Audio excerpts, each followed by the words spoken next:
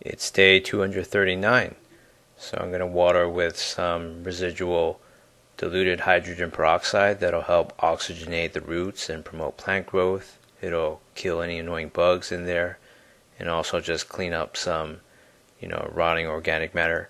The root ball towards the bottom smelled kind of bad, but that was the severed part from the old pot. Anyway, vines 2 and 3 faced stiff competition in their roots in this root ball from vine 1 because they have leaves that don't seem to recover as fast when everything starts wilting. At this point, it's more important to water the root ball on the top and center more often than it is to water all the way to the bottom, which is useless.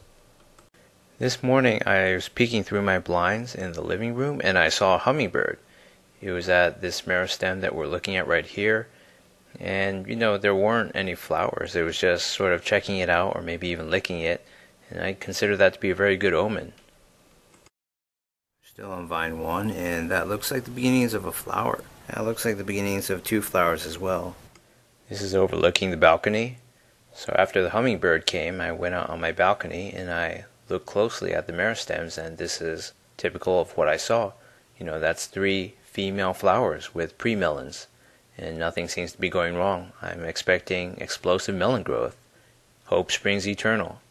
So I was just showing you that, and if you look at that very same vine here, you can see activity that's suspicious, but it sort of looks like these things died. They look like flower primordia, but they just kind of shriveled up.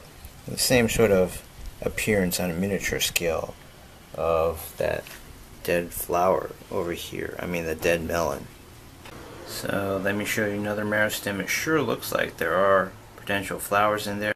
If I zoom out, that's a new vine offshoot, a meristem that could potentially be very active. That's one too. That's one. That's one. This thing has been very prolific in vegetative growth, and that could be a huge boon. On vine 2, this happened within 48 hours, so I'm not sure whether this all has to do with the Great Transplant and severing the roots and the shock that created, or by not fertilizing anymore and transplanting and watering a lot instead. So that's mostly vine 2. I'm going to have to start reeling some of these in, and this is vine 3. It's so far hung down there. Okay, for vine 1, a lot of them just overhang like that. And for vine 3, it was a huge mess, basically consisting of one thick cable hanging down with like 3 or 4 offshoots. I've rerouted them, like one here, one through here.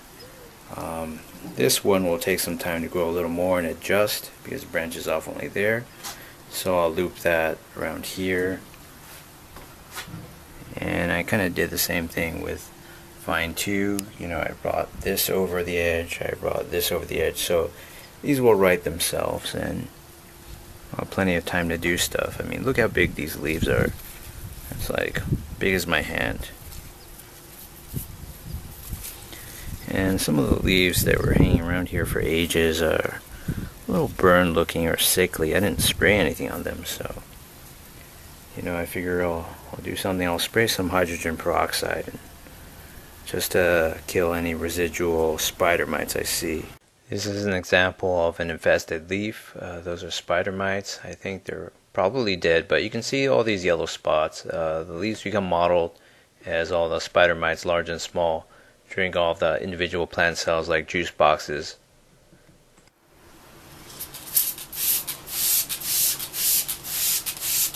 More important to get the undersides of these leaves. A lot of these have never been sprayed before because they were so far over the edge of the balcony, and this will definitely help.